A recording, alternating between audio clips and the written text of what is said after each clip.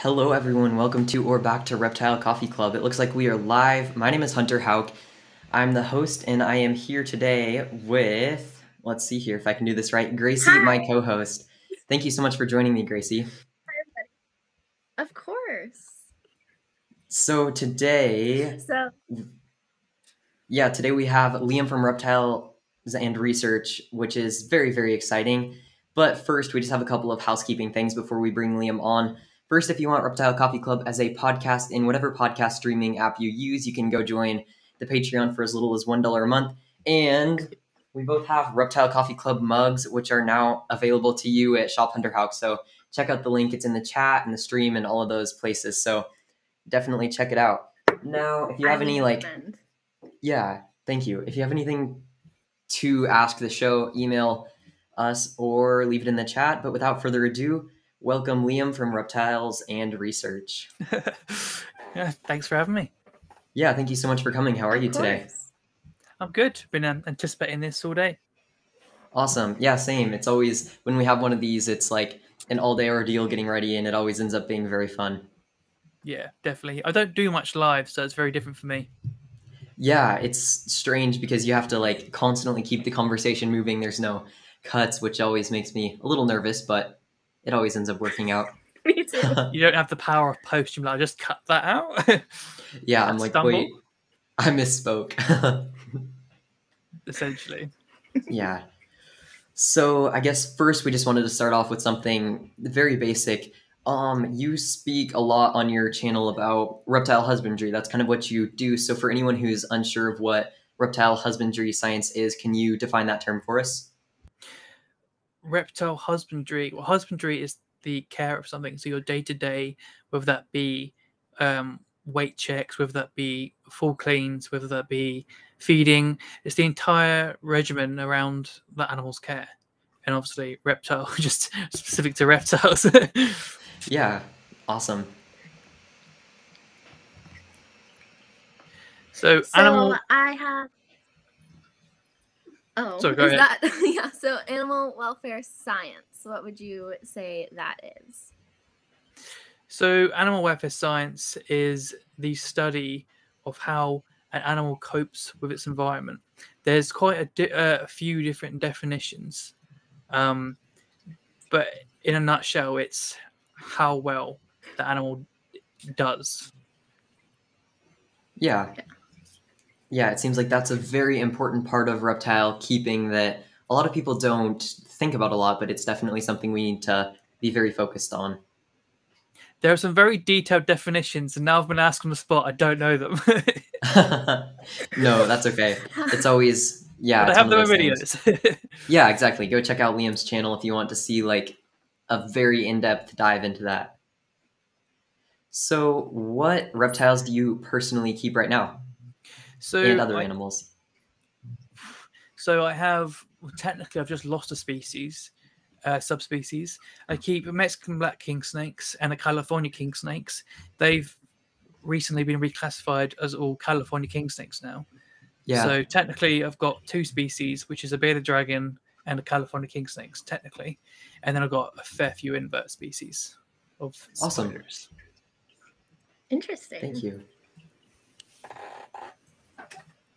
So, how did you start keeping reptiles, and how has your care kind of changed over time? I know we all have gone through quite some drastic changes as we learn more. Yeah, I mean, I started keeping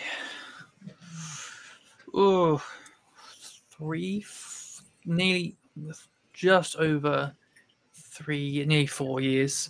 I started keeping other things like fish and things like that. And then I didn't really get into reptiles until very late on after doing my degree and such. I kept inverts and I bred a lot of inverts up to that. So a lot of the things like humidity and how to manipulate temperatures and humidity and bioactive soils and things like that were already in my head. So when I went into reptiles, it was kind of just like turn ignition and go sort of thing. But I have awesome. My husbandry, because of the way my YouTube channel is, it forces me to be researching and learning constantly. So not only is the videos for people watching, but also it ends up meaning that I change my husbandry like every 14 days, it feels like. Yeah. I'm so far down the rabbit hole now on some things. Oh yeah, I feel that. Sometimes it's like there's always new information coming out, so your care has to be constantly evolving, or else you feel like, oh no, I'm getting left in the dust. For sure. I mean, if you're not, I mean, my whole slogan is, if you're not advancing, you're stagnating. So Yeah, that's awesome. which is the complete opposite of people who have been doing the same thing for 30 years and not changed one thing. Yeah, that's lunacy. like the prime example of stagnation in reptile care right there. Mm-hmm. Definitely. And so, Liam, you recently graduated with a Bachelor of Science with honors in animal management, and I had to scroll back on your community tab to find that. But what was the process of getting that degree, and what do you plan on using it for? So the process of getting a degree it's pretty much the same as any other degree. So I went to a university called University Centre Sparschalt. They have an on-site zoo. So part of it is husbandry. Part of it is a lot of theory. With university, it's a lot of theory. When I did my college diplomas and stuff there before, it was a lot more practical. But when you get into like the real nitty-gritty side of things for university, it's very much theory-based. So that's anything from animal health to ecology to wildlife rehab to exotic husbandry, like reptiles as well. It's essentially a degree that will allow you to be a zookeeper in the UK, especially. Typically, you need a degree to apply for like head keeper positions at zoos and stuff. So that was my original purpose of going, was that I wanted to work in zoos. So that was going to make me more, give me an advantage over competition when applying for jobs. And really, you need it nowadays. I remember when I applied for a job listed at my local zoo, and it was like a junior keeper role, and it was like all you need is your GCSEs, which is like what the qualifications you get when you leave school. So it's very different to America, but it was basically like school leavers qualifications. And even then, it was people with degrees applying for that job. That's how competitive it is. So it's pretty much impossible to not become a zookeeper without a degree nowadays. So that was my main intent. And obviously, in the middle of doing my degree, I started this YouTube thing because I got frustrated with the poorness of information on YouTube. There's actually a certain creator's one video that annoyed me enough to make me start. I won't say who. But since then, I've been doing this, and the good thing about doing a degree is it installs this level of like critical thinking within you, and the ability to not only read papers but disseminate information. So that really went hand in hand with what my channel is. So I'm basically carrying on what I did for assignments in uni, just in YouTube form. Yeah, I really like that. I like how you are able to get like a paper. I like specifically the one that you did with different snake enclosure sizes, that study, and kind of talk about what it means, read the study, and then explain it in layman's terms to all of us who have not quite as much of an idea of how to understand that. Well, yeah, I mean, anyone can read a study. I mean, any single person can go to Google Scholar and just do like a Google search term, find studies and read them. But not everyone has the ability to like understand what they're reading, especially when the whole thing's full of citations and brackets all over the place. And you're like, what am I reading? Sometimes people just want someone else to help them along, and I think that's what I was trying to do with that series. Awesome. And I think people like the fact that I also know how to catch some things out sometimes, where some things might go over your head if you aren't necessarily all about that, I think. Yeah, exactly. So I know we kind of already went over this question in the last question, but when and why did you start your YouTube channel, Reptiles and Research? So I uploaded my first proper video on April 19th, 2020. The reason I started was there's so much folklore husbandry in keeping reptiles that it's beyond ridiculous. So the idea was to actually start putting out some science-based and research-based information on YouTube, because no one had ever done that on YouTube. It was always people Yeah. would go watch another person's video and just make their own video and parrot that, and it would just go down this line of the same things spreading across. And then the YouTube, all of that stuff seeps into the everyday world, and it seeps into the Facebook groups, and that's how like a myth starts and spreads. And now you've got people like, oh, you can't have a bearded dragon on substrate, or they can't give it water, they'll die. A little bit of humidity, they'll die. So there's so many things that are just myths that just need stamping out. And just the level of understanding animal welfare is quite low to the everyday person. You can understand that, really. I mean, you can buy a bearded dragon from the pet shop, and they'll say, yeah, just give it X, Y, and Z, and you're good to go. And then it doesn't go past that. Right. But I wanted to install like a level of animal welfare into people that they hadn't had that knowledge of before. It turns on that switch of like critical thinking. Absolutely. That people didn't have before, and no one's ever done it. So I wanted to see how far I could take it with YouTube. Yeah, you're definitely bringing a new thing to the reptile community that we might not have knew we needed, and it's definitely something that we did need. And that kind of brings us into the next question, which is the reptile community, or at least parts of it, are kind of an echo chamber of misinformation. For example, rack keeping, outdated information, etc. What can we do to kind of change this and bring in true information? Well, if I knew the answer at large, I would have done it by now. But well, the first thing is to change your mindset. It's a philosophy that needs to change in keeping, and that is science-based or evidence-based husbandry. Now, people think there's this thing in the hobby where everyone values experience, and yes, experience is very, very valuable, but there's people who are absolute like geniuses in this hobby that you should absolutely listen to, and there's some people that have been keeping poorly for decades. But it doesn't mean that they know what they're talking about. So just the years aren't the only indicator of knowledge, so to speak. So you have to take an approach of experience coupled with science. Now, lately in this world, there's like a fear of science in general. It's like an anti-science vibe nowadays, but you have to go by what is logical and presented in evidence, and that's how you improve. I mean, there's so many things that you would not know unless someone did the study. And then, like, I've got a collaboration with Laurie Terrani, and I won't go into too much because I won't give it away, but there's let's just say, I'll say one thing: keeping in racks in unstimulating environments may be changing the brain structure of snakes. Okay, that's really interesting. I'm excited to see that. Yeah, I've left that part to Laurie. I'm really looking forward to that. There's so much that the hobby is just sleeping on, and it could be something else, and it's just not.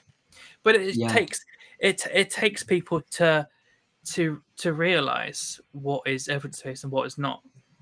So I think when people start actually, hey, I disagree with you, and then start citing studies, and this is why, because X, Y, and Z, rather than my opinion is equally as valued as science, because it's not. Right. Yeah. Yeah, it seems like someone will provide factual information in a Facebook group, and then someone will reply, well, I've been doing this for longer, or in my case, longer than you've been alive, and all my snakes are still alive. I'm like, well, just because you've been doing it a long time doesn't mean you've been doing it well. Yeah, but I get that all the time, to be honest. Especially when you are young, you will run into that issue. But the thing is, I find that so funny, because someone will say that to me, but I'm like, they'll say, why don't you listen to people that are older than you? I was like, but I do listen to people that are older than me, just that you're over here keeping awful, and the person that I listen to that's kept longer than you is over here keeping like to a really high standard.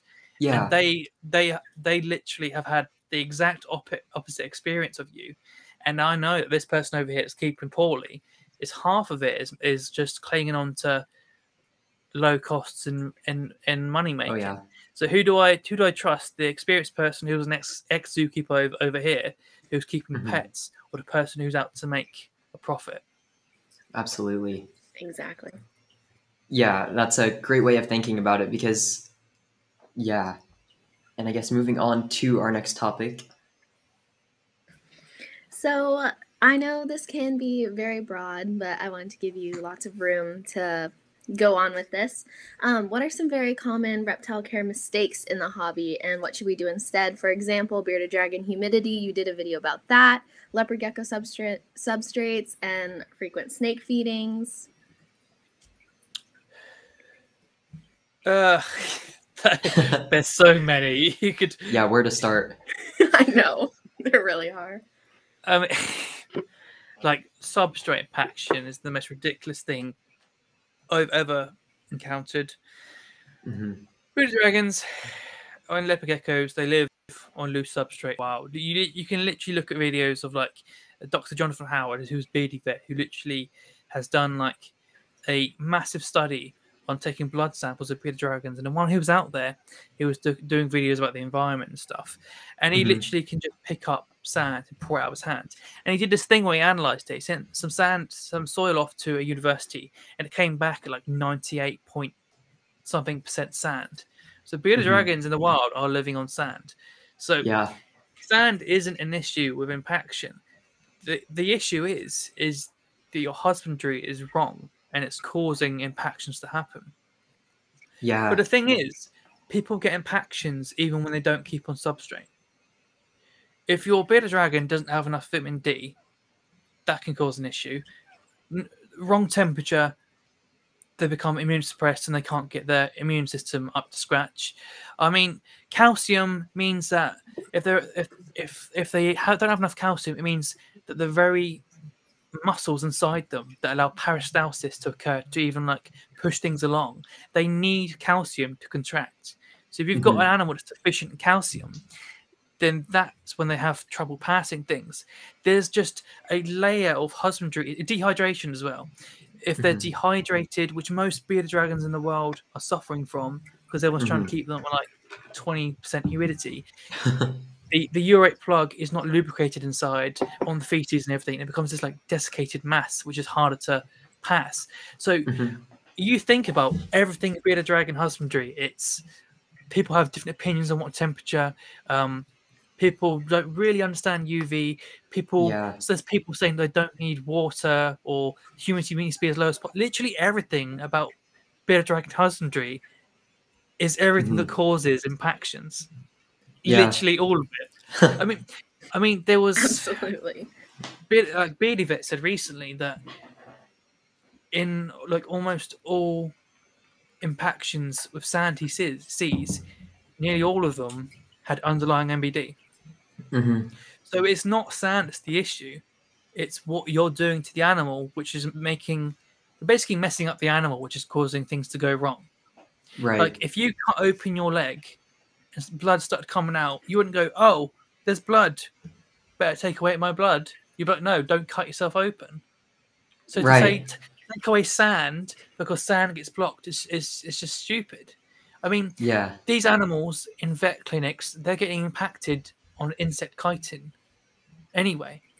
Yeah. So impactions are occurring with the substrates there or not. So the substrate isn't causing the impaction. Your poor husbandry is. Yeah, exactly. There's so many of those, and we kind of put you on the spot with just trying to name just one because there are so many. And it all, I guess, does come back to listening to science instead of like anecdotal evidence for reptile husbandry. Well, I mean, if someone can base an opinion based on science, then I would take a listen and then go look at the science yourself. I'm not asking people to listen to me blindly. I'm asking to watch the video and then go read the studies yourself and form your own opinion. And I bet by the time you come back all round to it, you'll agree with what was in the video anyway. Yeah, absolutely. 9 times out of 10. I made a video once where I said that giving UVB to snakes will lead to mitigating respiratory infections in snakes. because the higher vitamin D levels will allow them to be at optimal vitamin D levels at all times, meaning that their immune system is at like tip-top condition. And then plus there's virucidal and bactericidal properties to UV light. Of course, that is not going to replace cleaning and disinfection, but it's going to be like marginal help. So it's not going to stop the thing occurring in the first place, but just by having it there is better than it not being there. And the vitamin D thing's the main thing. But I made that video based on human studies. It goes, this may be the case, and then some people didn't like it, and then it came out later on down the line that there's studies happening around it now, linking it to higher vitamin D through synthesis to mitigating respiratory infections. So it's slightly ironic that I was there before it kicked off. but yeah, it happens. So one of your more popular and probably most shared videos is your video about self-regulation of the reptile hobby, and you spoke about the need for us to, in specific, shift from like the large-scale breeders who are just trying to make money to the smaller scale, small batch breeders who actually have the best animals' interest in mind. Can you kind of like restate that for anyone who hasn't seen that video? Because I think it is such an important thing that we need to learn more about. Oh. Such every single question. I'm like, where do I start? Well, the problem is that, of course, not every person who's mass producing animals is necessarily doing the worst thing possible, but there's a lot of it where it's just about profit. Whereas if you go to, and they cannot operate keeping to a good welfare standard and making profit. But the thing is, I don't know if you saw, what is it, US Arc? They had they said that the 1% of these breeders are supplying the 99% of pet keepers. So it's the 1% supplying the 99% with animals. So, and there's this whole thing about, you can't ask them to upgrade because the price will go up. But if the hobby focused on supporting small batch, then one, they're not producing that amount of animals, so they can be happier with a smaller profit margin. They can keep to a higher standard if they want to. I mean, not everyone breeding is doing it to make millions. There's people who can do it full time at a high standard and still make good money. It's just the fact that they're not making millions. There's a livelihood, and then there's millions.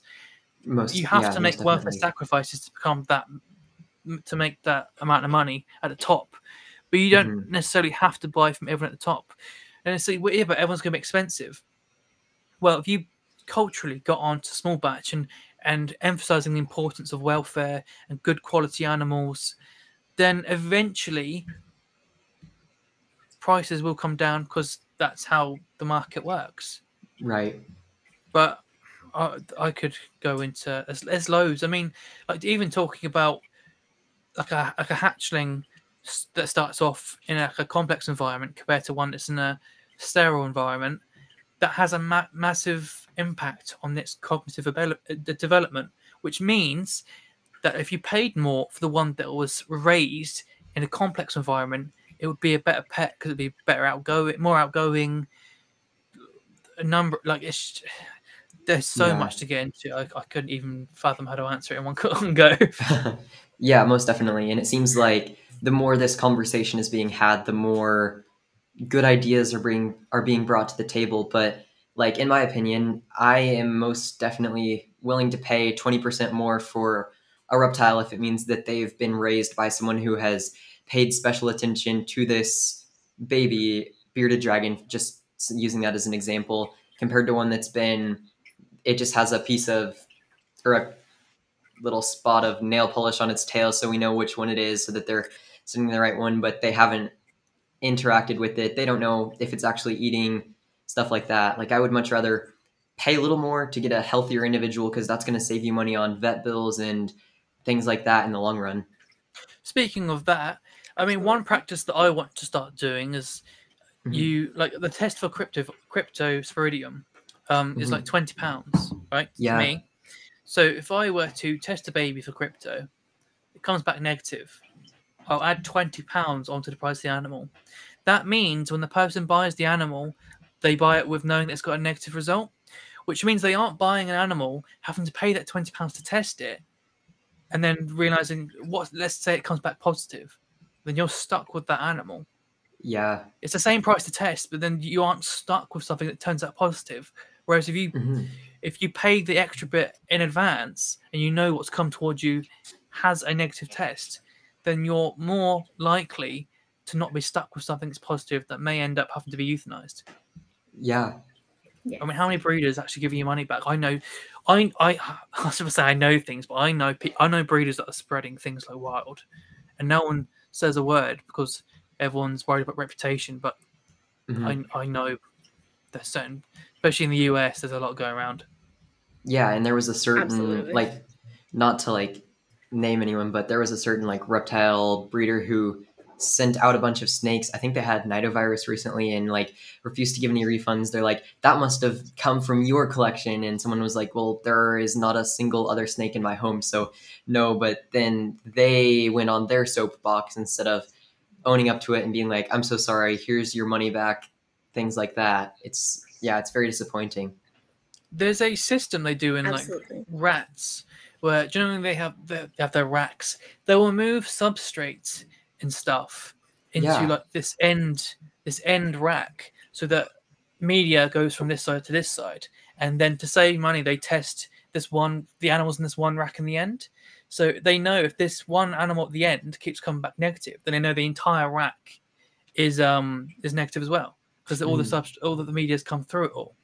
So this one at the end, bless it, becomes the guinea pig, meaning that you could potentially give it something that it didn't have before, but it's a cheaper way to test because you've essentially passed everything down through it all. So you know that by this end one, if it keeps coming back negative and you're constantly making that the guinea pig, then you know you haven't got anything. Yeah. But I don't know anyone that employs that practice from rodents to reptiles to be saying they're actually testing as a breeder. It's a free for all, especially in the US as well. Yeah, and especially I definitely like that idea of testing. It's a bit harsh on the end animal, but right. welfare wise, it means that animals aren't going out positive and end up being euthanized. So yeah, in the end, very utilitarian approach where the lesser evil, I suppose. For sure. I'm just going to check the chat real quick because there are a lot of messages that we haven't set or seen, but I just want to say hello to everyone. Looks like we have a question. So Dixon says, Liam, you mentioned substrate, something I know you have done a video on. Microbial acquisition for herbivores was not mentioned in that video, though. Could you talk a little more about the importance of that? No, because I haven't researched it. Okay. So I'm not gonna make up on the spot because I haven't researched that. So not gonna lie. That'd be creating the problem I'm trying to fight. Yeah, I'm glad that you said that because there are that exact. There are a lot of things a lot of like that exact issues. People just people are afraid of saying no if they don't know the answer. That's the thing with YouTube. People put pressure on themselves to come across as an expert, so they will end up making videos talking absolute nonsense because they're trying to be something they're not. When actually, I think it's far more admirable to just say I don't know. Absolutely. When if they know the answer, they researched it then, and they say I don't know. You're like, fair enough. Yeah, most definitely. But that's the approach I'm taking anyway. Yeah, I think that's great because that does make you a lot more reliable. We know if you're talking about something, it's something that you actually know what you're talking about. Yeah, it's hard. I know it is. I know. Like Taylor Dean Nicole said when in her coming back video, that was the thing she struggled with most. And she said, "Oh, now that I'm back, I'm just gonna show my hobby and not give advice. I'm just saying this is just what I'm doing. I'm just people can experience my hobby through me, but I'm not going to give advice." I mean, if you don't know what you're on about, if you don't want to create that pressure on yourself, you don't have to give advice on YouTube. Not every video has to be educational. Right. Absolutely, I really like that way of thinking. Like, you can't fault someone for saying I don't know. Right. Yeah, for real. Like, I feel like a lot of people just haven't learned that yet, or don't understand that it's okay to say I don't know if you don't know the answer to a question. Because I get questions from people all the time. Like, I'll get messages from subscribers, can you tell me about this animal? I was like, I've never even searched the name of that animal in like Scholar or anything in my life. So no, I know nothing about that animal. So Yeah. I said, here's the link to Scholar with it searched in. Have a trawl through the papers, but I haven't done it, so can't advise you. Uh-huh. And then someone here sharing their experience in Australia. They say, so true, water, vitamin D3, and temp are so often the issue with beardies. Australia isn't nearly as dry as people think. We had floods several places I lived. It's 50 plus Celsius in the shade, and you burn in 10 minutes. Yeah, I feel like a lot of people don't know how to use weather.com and type in the location where they live and see, oh, my information that I'm getting is not right. It's very hard. I mean, do you know about my Bearded Dragon project? Yes. So I am completely scrapping my care halfway and starting again. Really, I've in the week from starting this, I'm collecting every single study on Bearded Dragons that has ever existed. Wow. I've learned so much that I'm just gonna scrap what I'm doing and do things completely differently. Like, Yeah. literally every single aspect of my care, I'm basically starting again. That's Yeah. ridiculous, but It seems like the more we learn about bearded dragons, the more is changing for their captive management. So I'm excited to see that video when you do put it up. yeah, it's gonna be very difficult. Mhm. Back to that question. Mhm. Bearded dragons in the wild are biphasic, which means they bask in the morning and the evening. They don't Yeah. bask at the hottest part of the day. So it might get up to like this is purely going off of research and Beardy Vet here. They Mhm. might go up to like 10 a.m. and they'll come out in spring and they'll bask at like a UVI of like 4 on average. This is what Beardy Vet found in his study. And then as soon as it like ramps up to midday where the UVI is like 11 and it's like baking hot, the bearded dragons are gone. They're in the shade or they're under a log or they're not in the sun. And then when it cools down Yeah. again, they might come back out again. But it's important that you need to understand the animal, because if you go and look at weather data and say, oh, it's a UVI of 11 during the day, then you give a bearded dragon a UVI of 11, well, hello, Cancer. Because Yeah. that is not what a bearded dragon was built to be under. True. So Yeah, you that's really interesting. You really need to go into a deep dive. Mm-hmm. And it's Absolutely. really Yeah. hard to even replicate that biphasic basking. The way we do it in captivity now is if you've got a proper basking spot of around like 4, you give that as soon as the lights come on. There's no way to like dial up and down a UV fluorescent. So it's on Right. That or would off. shatter it. So you've literally got the same UVI throughout the day. So Mm-hmm. yes, it's their preferred basking UVI throughout the day, but you aren't getting that biphasic pattern that they would exhibit in the wild. So it's difficult. You would need. I've been thinking about this since I've been doing my research. Should I do it for the video? You would need 2 UV bulbs. I would need one that got to like a UVI of 2 at like a certain distance I set, and then the other one that's like the 4 UVI. Mm-hmm. But when they both come on together, they'll add up to like 7 or something. Yeah. So the first one comes on in the morning, where it's like 2, because in the summer they estivate, so they might come out at like 8 a.m. and bask at like a UVI 2, and that's all they do for the day in the summer because it's like peak hot. Yeah. So you could do that, get that to come on, and then that one goes off, and the UVI 4 comes on, which replicates that one during spring they select for the UVI 4, and then you have them both come on again to create that peak to go away again, and then you scale it backwards during the evening, so it creates that 2-pronged basking throughout the day. But who is doing that at the moment? Like, no one. you can That do would it, be Absolutely. right. Yeah, I've never and I'm heard of tempted to do anyone it. doing it. I think you should definitely do that for a video because that would be really interesting, and especially if you were able to use like, let's see, where do I have them? If you know what I mean by like these Wi-Fi plugins and stuff. You can do these so that it turns on and off at a specific time. You could create that biphasic basking cycle, and that would be really interesting. Yeah, if you really plan it out Really with would be. timers and the lot, you can get it right. It's money at the end of Yeah. the day. It's a struggle to get people to just provide the right UV from one bulb or the right back. Still, people with bearded dragon ceramics. You know, oh my god. Oh gosh, yeah. Yeah, but yeah, it's even with feeding. I'm scrapping a lot and starting again. Hmm.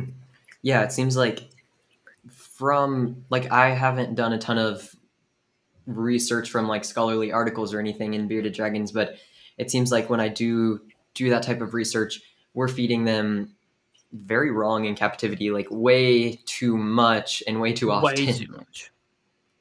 Way too Mhm. much. Like the And that's average, why, yeah, the average female bearded dragon in the wild is 250 grams. yeah. How I many bearded saw. dragons at Yeah, that weight in that does- captivity? That tells you a Even lot. my own There's is definitely a overweight. lot of them. By that Yeah. standard, my female bearded dragon is 360 grams overweight. Mine. The- Well, I'm looking my right thinking now. was she's got adenovirus. So is it Mhm. better for her to have a little bit more on her? So if she goes sideways, Right. and she doesn't eat for a while, she's got some storage on her. Mm-hmm. Or from what I've learned now, the less grams on them, the easier it is for them to get up to their optimum temperature because there's less grams to heat. Which is why you see Oh. massive obese bearded dragons sitting under the bulb all day because they've got so Mhm. much to get up to temperature. Whereas if you keep Yeah. them lean, then they can warm up more efficiently. So now I'm like, oh, okay. So I should reduce her weight so her immune system is at peak top condition because she's got less grams on her, which means she heats up more efficiently. It's like, Yeah. where is this information in the hobby? Nowhere. Yeah, for real. Yeah, people are so I've afraid never that heard of their that before. beardy is going to lose weight It definitely during. makes sense. Yeah, so when Uh-huh. this video comes out, it's either going to blow everyone's minds or bore everyone to death. One of the two. There's no in between. Bore to death or have Maybe your a mind blown. 50 mix, depending on who's watching. But hopefully, people will see that information and choose to take it and learn from it. I really hope that the video does well because it's like nothing like that has ever been done before. There's not even a Yeah. paper that has done like a systematic review of information so far. So I'll be doing what no one's even done in academia for a YouTube video. So if it doesn't do well on YouTube, I don't know what else to do because can't get Right. any more original than that. Yeah, for sure. That's going to be exciting. And Yeah, I I hope guess, so. Gracie, if you want to move us on to our next topic, because we could go on that forever. Yeah, It would be really good. yeah. So do you ever have any interest in keeping species of amphibians at all? Yes. A reason I don't is I just don't want them singing at night. That's the only reason, Oh. really. Yeah. I really get like that. European tree frogs. Mhm. White tree frogs. I've got an axolotl. Well, Oh, I say I do. The family has an axolotl in the living room downstairs, but okay. I don't really get involved in that husbandry because I just don't get involved. If it's not mine, I don't. I obsess over my own animals' husbandry, and if it's not mine, I just don't get involved. Yeah. Too much clashing feel heads that. and stuff. Fair enough. Uh-huh. Yeah, I feel like the noise thing definitely is a factor because I have a male white tree frog in upstairs on the opposite end of the house, and I'm downstairs on the opposite end of the house, and I can hear him sometimes. I can imagine, but they are cool to keep though. At London Uh-huh. Zoo, they've got this big enclosure where it's like these tin walls, and there's like a sink and a mirror and a toilet. It's like an outdoor Australian dunny, because Yeah. in Australia apparently they're really common to find in your outhouse toilets. So they've Yeah. got a sink running, and it like fills up, but it drains away into like this bucket thing, and it loops back around again. So it's got this. It's just really cool setup. It's That's like an entire awesome. room. That for sounds frogs. awesome. You could walk into it. Oh, wow. That's fascinating. Yeah, Yeah, it is a room. Wow. Yeah, I've seen so many photos of them in people's bathrooms or like their outhouses really in Australia, and it's so funny they like to hang out under toilet seats and such. Yeah. Same with Final Webs. So I know we spoke I think on Messenger about there are some regulations about breeding and selling reptiles in the UK, like if you make a certain amount, you have to get a certain permit. Can you kind of explain that to us, how it works? So if you make over £1,000 a year, you're supposed to get a pet shop license. Okay. Supposed to. People don't. Right. But technically, you're supposed to. The whole thing.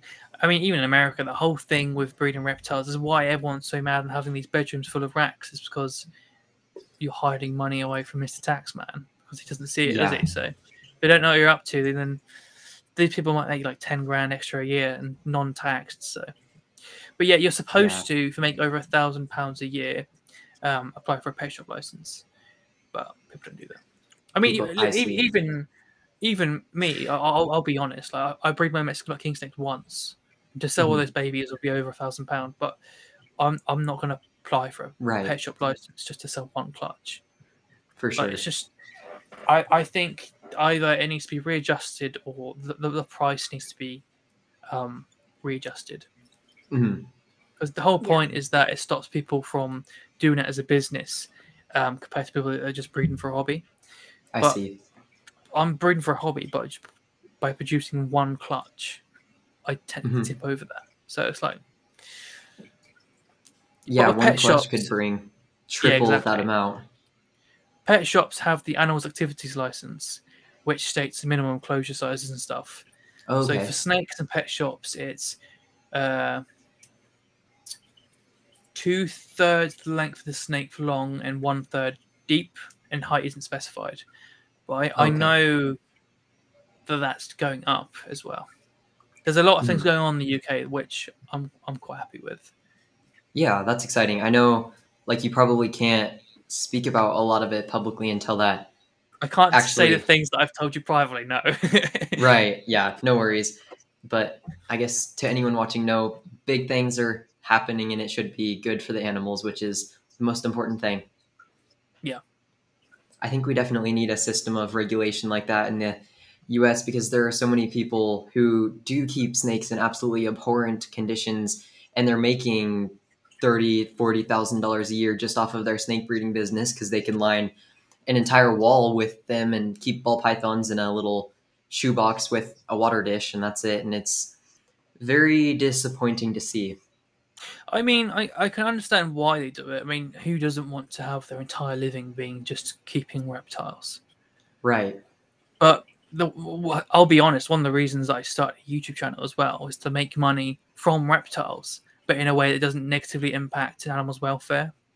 So I was never going to let myself go down that rat route, but this was the way that I would allow myself to make money, but not negatively impact animals, but positively impact them. Or try to anyway. Awesome. And I guess now it is random discussion time. So first, let's look in the chat and see, like, are there any topics that people have brought up? Because, let's see here. Someone says, good evening, friends, scientists, new keepers, and zoologists and futurists. They really covered all the bases. Hello. Thank you to everyone who's watching. I really did. Let's see here. I'm not seeing any, like, specific topics. Liam, are there anything in particular that you would like to talk about? I'll keep you for hours.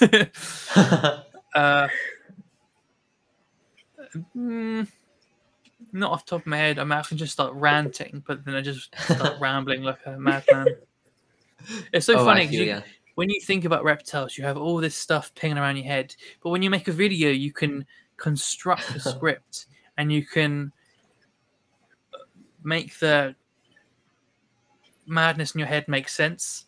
But when you think about a million things at once, like live, you just like blah, blah, blah, blah, blah. And that's what the thing is. With people like vets and stuff, you ask them questions, and you watch them hesitate and pause and think. And that's the difference between someone that doesn't want to talk and... I mean, my friend Francis said this to me. They pointed it out to me. I didn't think. He said that that's the difference between the people that don't know what they're talking about by talking absolutes because they think they know everything. And then there's someone that talks hesitantly, pausing and thinking about what they want to say because they don't want to talk in absolutes because they know that not everything is known. So, Yeah. and that's the danger, because it's very attractive when someone talks in absolute confidence and you go, oh, this person must know what they're doing. I mean, Mhm. a lot of the large channels, I must admit, I've watched some of them. I'm like, what are you talking about? Mhm. Like, that is the complete opposite of like a detailed list of studies have found.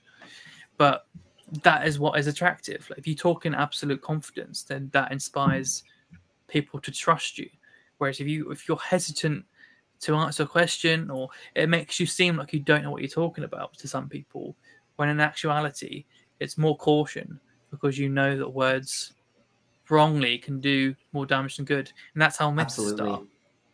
And that's why I straight Mhm. up said no, because I'm not answering it. Yeah. Let's see here. Natasha Peterson asks, do any of you train your reptiles, like, for example, using the Lori Tarini method? I Yeah, have been doing a deep dive in her videos, and I'm excited to start. I did a collaboration with Laurie where I trained, target trained my snake, and then sent the session to Yeah. her, and then she gave me pointers. So I don't know if you've seen that. Well, if Mhm. anyone's never seen my channel before, go ahead and have a look at that, because that's quite an old video. But Yeah. I do train my snakes. Yeah, I don't do it as regularly as I should, but I do dabble. Go follow Mhm. Liam. Yeah, for anyone who hasn't subscribed to Liam for whatever reason, it is one of the top links in the chat. Yeah, it's on the second line of the chat. Just click on Reptiles and Research, and you can go subscribe right there. My But sales pitches, you can spend 4 months researching and finding every study that ever existed, or you can just subscribe and let me do it for you. yep, there. I like that.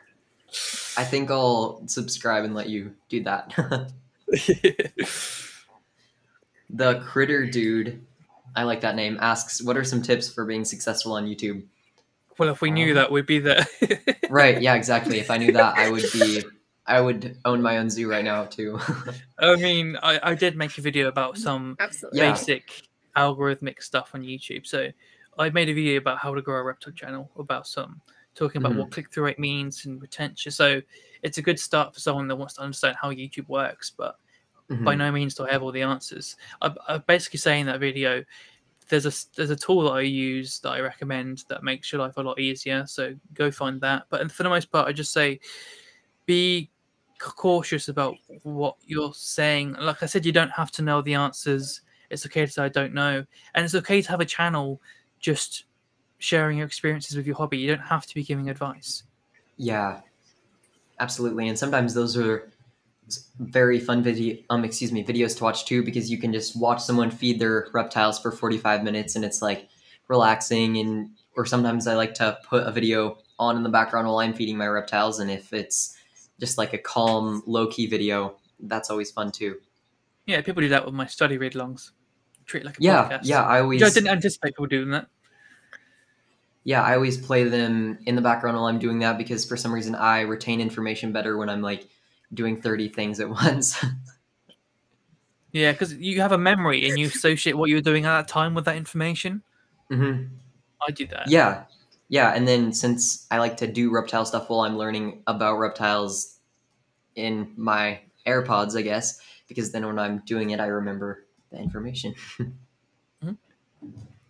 But yeah, like to answer the question, my biggest advice would just be meet and talk to as many other people who are doing what you want to be doing, because everyone has a little piece of advice that they can share with you, and it's all going to be helpful. I Someone mean, says, oh, go ahead. Sorry. uh, I'm quite poor for that, to be fair. There's some critters I wouldn't go near with a 10-foot pole, but True. some of it, yeah, Yeah. there's good ones that I will seek out if I think they're good. Yeah. I guess like try to build community with creators who you look up to, not just like anyone who you think We'll get you is views. right. Yeah, exactly. Definitely Um, decide who you don't want to associate with too, because in the reptile community, that's just as important, quite frankly. yeah, I mean, when I first started, I started a Facebook group with channels that I like picked out, and I got them all talking. Okay. Um, people like Animals at Home, JTB Reptiles, Lori Tarini. Hmm. Do you know Reptiles? Yeah. Mariah, she's Um, awesome. she didn't actually start a channel, I don't think, but she's been doing a lot of vlogging stuff, I think.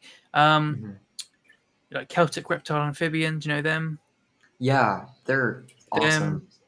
I was just trying to get people collaborating and talking that are actually like evidence based, because it seems like you're in a sea all by your own on a little raft trying to do good, whereas all the poor things are all linked up, collaborating. It seems. Uh-huh. Yeah. Definitely. Fighting Someone the tide. says, uh-huh. I clicker trained my dragons at feeding times and tapped trained my leopard gecko. I tap a rock with tongs and he comes out of his cave for food. So it's definitely doable. Yeah, absolutely. A lot of people think like reptiles are simple-minded or stuff, but they definitely aren't. You can just find a way that works for you to train them to do something. It's good for them and it's good for you. I mean, my next video is along those lines with my collaboration with Laurie about Okay. brain structure and reptile emotion and Yeah. all that stuff. I'm not going to give it away. You're going to have to go have a look. Yeah, everyone go subscribe to I'm very Liam's channel, excited. seriously, because that's going to be awesome. I do something similar with my leopard geckos. They know I like kind of click the tongs together and they know, okay, I hear that sound, it's food time, because my leopard gecko Pippin, she's a blizzard and they're known for having like big appetites, and if I didn't do that, she would go for my fingers. Yeah. And then you I translate do that to something king very snakes. similar with mine. Yeah. Yeah. For some reason in my brain, it's so funny whenever someone says like king snakes with their big appetites, because my foster king snake, he's brewmating now, but he has absolutely no food interest, which is why he's with me instead of his original owner. Mine are all in the fridge down there. Look at this backwards. Down in the little incubator there. That Oh, I incubator see. goes reverse as well, so I can cool and heat. So they're at like 11 degrees at the moment, so that's all Okay. mine. So that's like 51, 52 Fahrenheit for any American listeners. Oh, I can't do Fahrenheit. Thank you for that. I know, it's so, I don't know, Celsius makes a lot more sense, not to me, but like generally looking at it, I'm like, why don't we just switch to that? Because it's a lot more reasonable, but Well, it's whatever. like freezing is 0, freezing point is 0, and boiling point is 100. Like, Yeah, there's so boundaries that make sense. What yeah, is it here in? it's Exactly. So what's freezing in Fahrenheit? 31. Why? Why would you Because- say 31? I don't know. And boiling is It makes no sense. 212 because, and a mile is 5,280, I think, feet. So we need to switch to metric because that would be a lot easier. I mean, the UK isn't fully metric. We have like miles instead of kilometers and stuff. So Oh, we're going off track here, aren't we? Good to know. yeah. Someone says, oh, their sand boa is trained. That's cool. Sand boas are cool. I love sand boas. That would make, yeah, Me too. that sounds perfect. Yeah. Let's see here. There is a veterinarian named Sean McCormick who has clicker trained his frogs, apparently. I need to put that in my notes to check that out because that sounds very fascinating. Well, it makes sense. They all that amphibians both have the amygdala and the hippocampus, so the ability to do all that is there. Emotions are created in the amygdala, and then every single vertebrate has it. So, Yeah. say reptiles don't have emotions, you need to learn your brain anatomy. Yeah, for real. Yeah, that's another One of the topic vets- because I will One of the send that vets video I to you. work under. One of the vets I work under has been working on training her tortoises different behaviors. And it's been very interesting. She brought him in the other day and was showing me some of the stuff she's working on. That's so cool. Oh, It was very that's cool. What tortoises does she have? She has a redfoot and a sulcata. Cool. Love a good redfoot. And I'm not sure if any of you guys have read M from Exotic, Emma Locke's book, Animal Kind. It's like stories based on true stories of people who keep animals, and one of them is a tortoise. I believe his name is Bubbles, and I can't remember the species because it's been a long time since I read the book, but he just knows like I think teaching him how to shake was one of the first things they did, but it wasn't on purpose, but that was like one of the fun things from that book. So it's interesting when people do train tortoises because they're very intelligent, and I feel like they don't get, just reptiles in general don't get enough credit. Absolutely. Yeah, I mean, Zoe has trained her wood and Blandings turtles at work, and the snapper is a work in progress. Nice. what makes me laugh is that there's people that will say, "Oh, you can't train reptiles," but then they'll like talk about Houck training, Right. and it's like you Yeah. that's still operant conditioning. You've made them Yeah. associate the negative experience of being tapped by a hook, so that they realize that they need to back up. But Mhm. when you reverse that to positive stimulation, like rewards, so suddenly people are like, "Oh, they can't be trained." It's like you just already acknowledged that operant conditioning exists. Mhm. Yeah. There's just a lack of critical thinking in the hobby in general. Yeah, very much so. It brings it back to the echo chamber of someone said something and then someone else said the same thing, and now 30,000 people have said it and no one wants to listen Yeah. to the real information. Do you remember? Did you ever see that video on Animals at Home where I debated a rat keeper? Oh, no, actually I have not. I need to go watch that. That she ended up just agreeing with me, and I was like, "This isn't really a debate, is it?" It made it harder because all she did was just agree, and I was just like, "Okay." But there was an You're like, original oh. guy that was supposed to do it. That was like the hardcore. I've been keeping 30 years. All they need is water and food, and he didn't even keep them on warmth. They kept them at room temperature. So he was Oh, one of dear. them, and he was gonna do it. And I was like, "I'm gonna spin you around in circles." And then the last minute he backed out. I was like, Oh.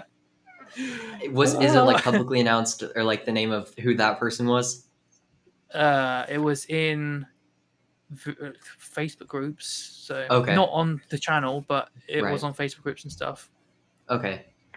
Yeah, I mean, those and then afterwards made up excuses, but yeah. yeah.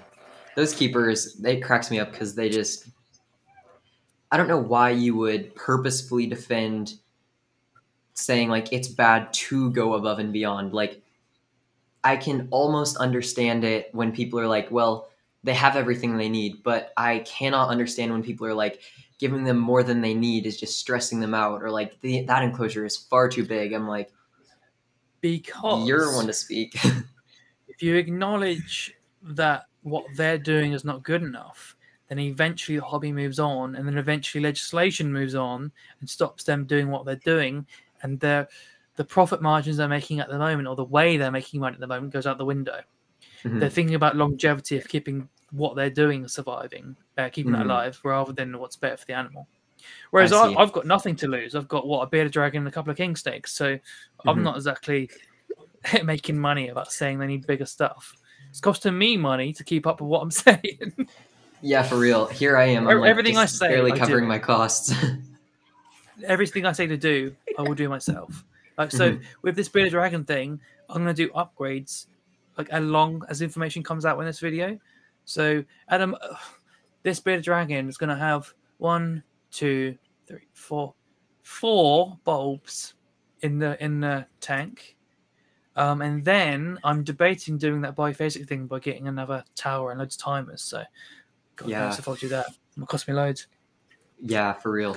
But yeah, I'm glad that you are making that video because, like I said, it's going to be super interesting to see what information you do bring to light, because I feel like there's a lot that, not that people don't know about bearded dragons, but just no one has put it into terms that the average pet keeper can understand. So I'm excited to see that.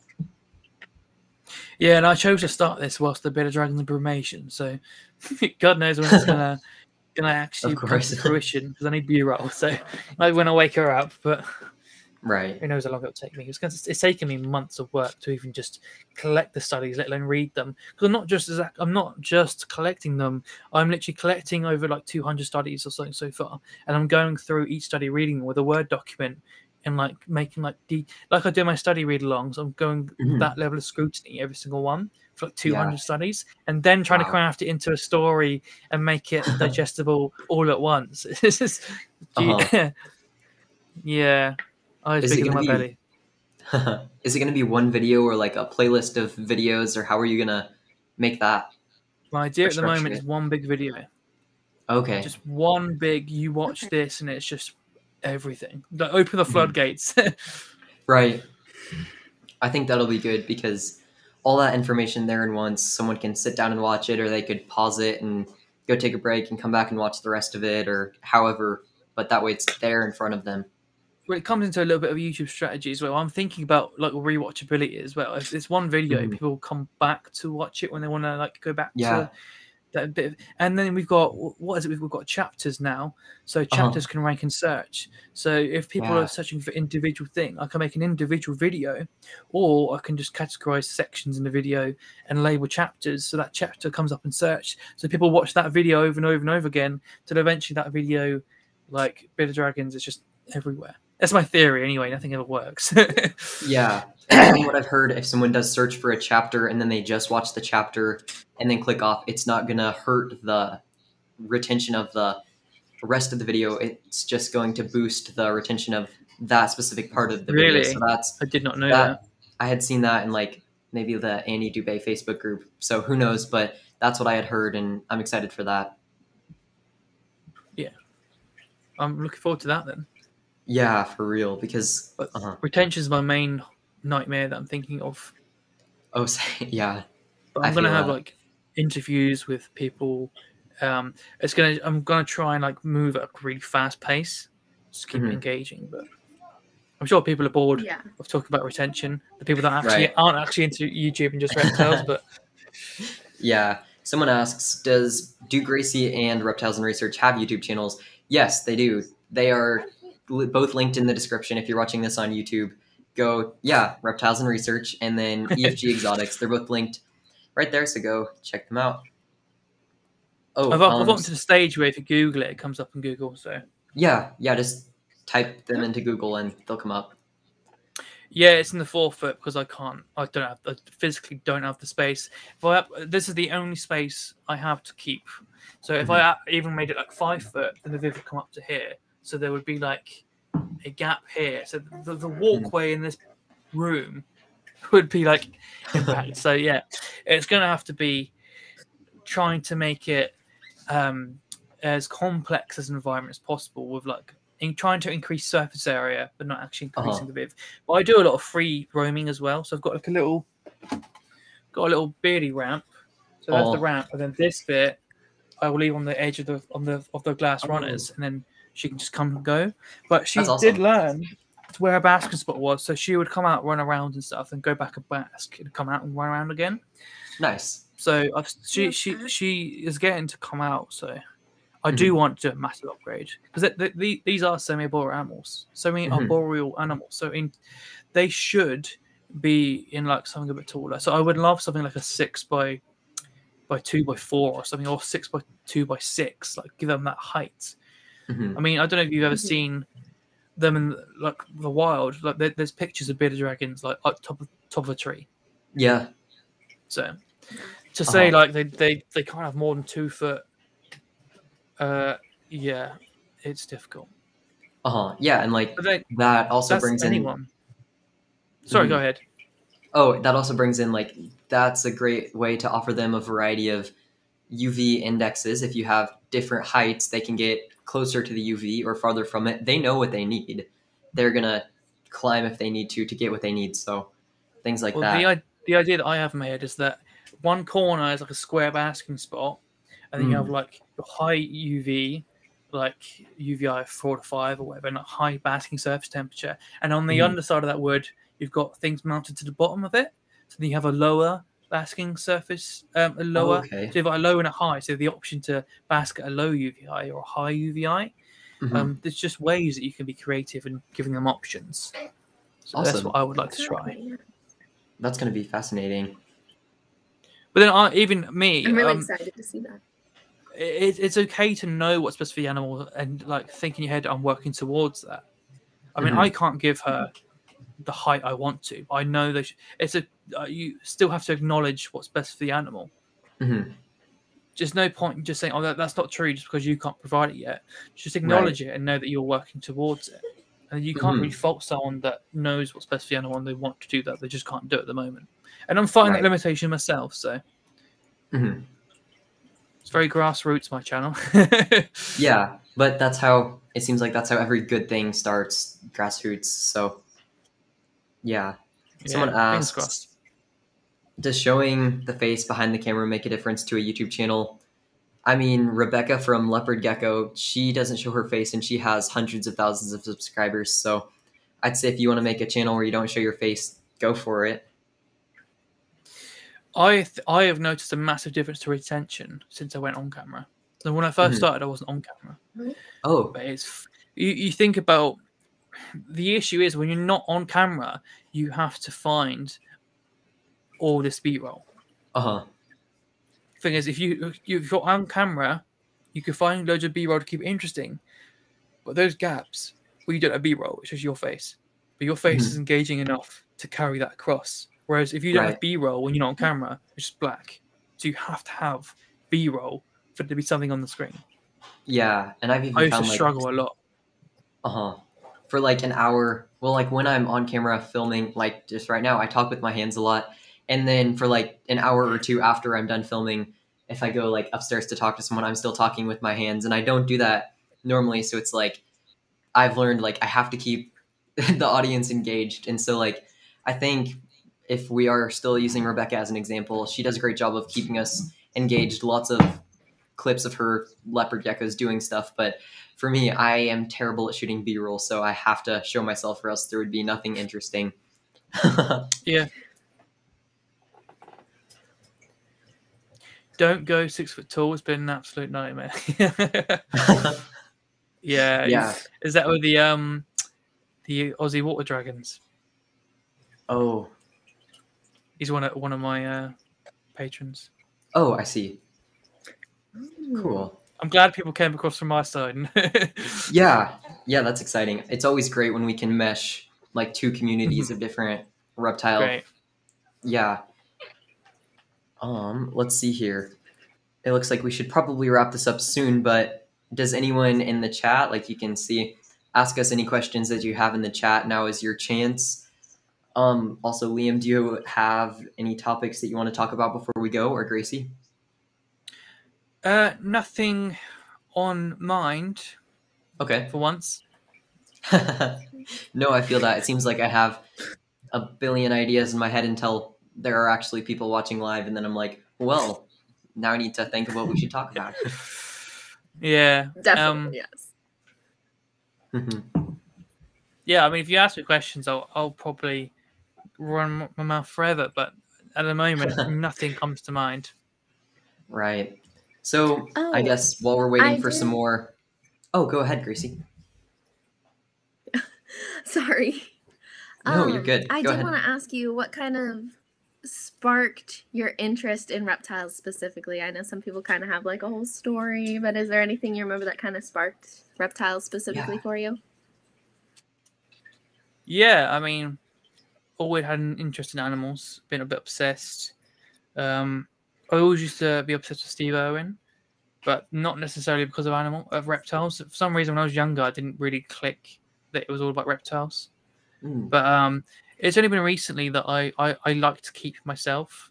In a zoo, you have so many limitations put on you where you have to like fill out forms if you want to change the substrate, or when you're keeping yourself, you are the curator, you are the keeper, you are the owner. And reptiles are the most exotic thing you can keep in your own home, I suppose.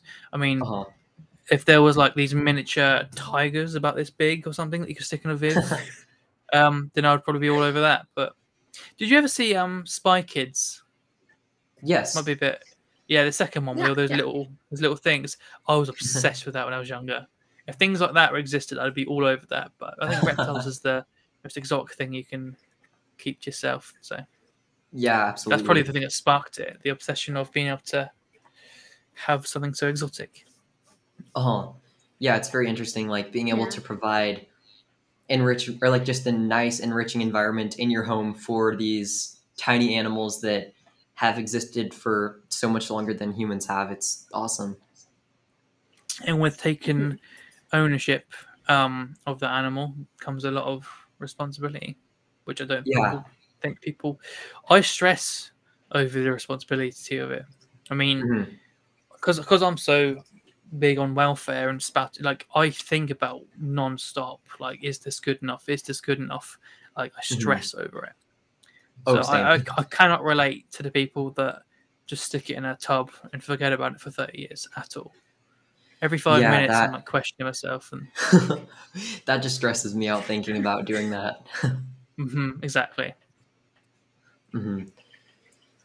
All right. Well, thank you so much, everyone. Once again, go follow Gracie and Liam. All of their social media should be linked in the description, or just search EFG Exotics and Reptiles and Research. This has been a great conversation. So thank you so much, Liam, for joining us today. No worries. Thank you for having me. Yes, Liam, thank you. All right. Once again, thanks everyone for watching. Be sure to subscribe, get your Reptile Coffee Club mugs so that you can help support the show, and go join the Patreon. Without further ado, I will see you all in the next Reptile Coffee Club and my other